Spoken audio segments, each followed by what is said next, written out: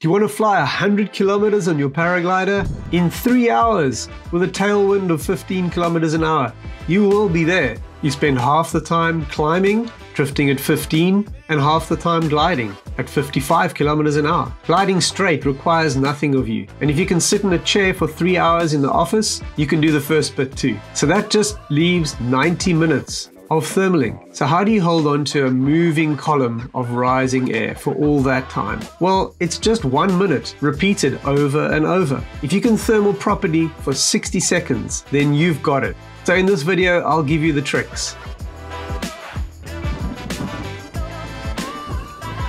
Regulate your weight shift. Thermals try to tip your wing away from the strongest lift. And your wing also tries to flatten out turns after 180 degrees. So shift your weight into the turn first, but keep it fluid. Lean into the strong lift, lean level when the lift weakens to widen your turn and avoid a spiral.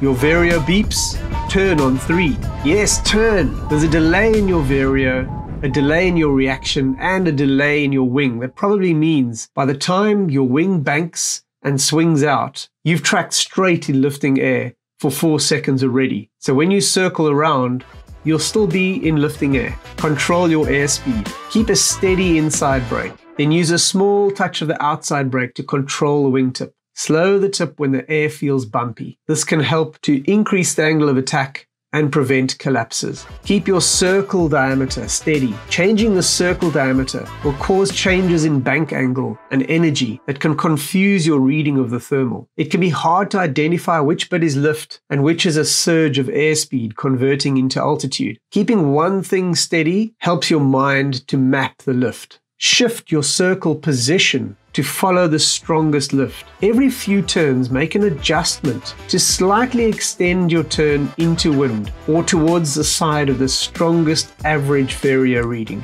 Work on those 5 things and you'll go far. If you like this video, give it a thumbs up. If you're doing all that and it's still not working for you, maybe you'd like to watch my detailed demonstrations where I talk you through thermaling step by step. Join me on flywithgreg.com.